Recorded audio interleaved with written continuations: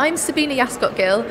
I'm one of the photography curators here at the gallery and the curator of this show, but I was also lucky enough to be on the panel of judges for the prize this year as well.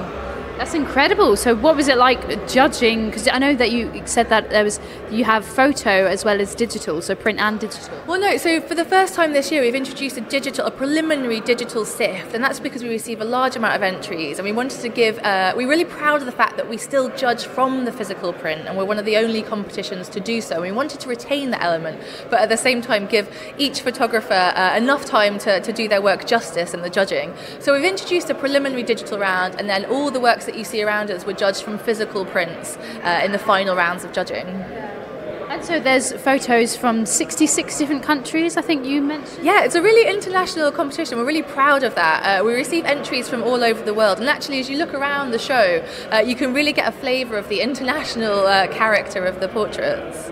Would you say that's what makes this award unique?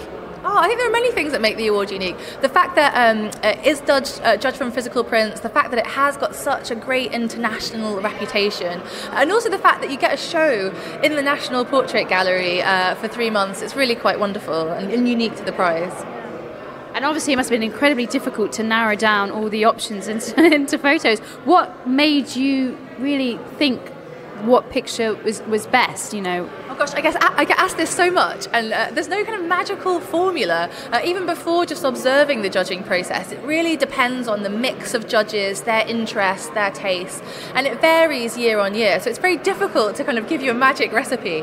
I have to say, for us this year, we really looked for something that was very compelling, that was memorable, that really stayed with us in our minds, and that really transmitted. I mean, it seems that the portraits that we've chosen as prize winners really transmit a kind of really deep emotional kind of content, and also seem quite topical this year, relating to things that are in the news and the media.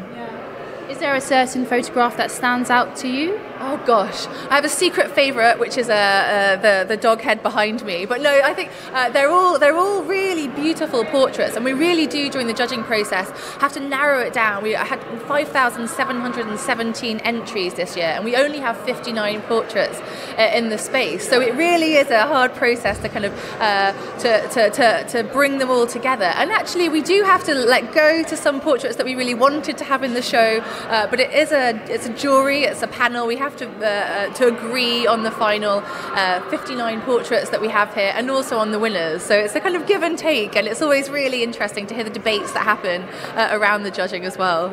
And could you talk to me about the artist in focus, is Todd Hido? So why did you pick him? Yeah, so Todd Hido, this is the third time that we've had an in-focus artist. Before that we had Christina de Medel, and before that Peter Hugo. And the idea is that we as a gallery choose someone who we think is doing something really interesting with portraiture.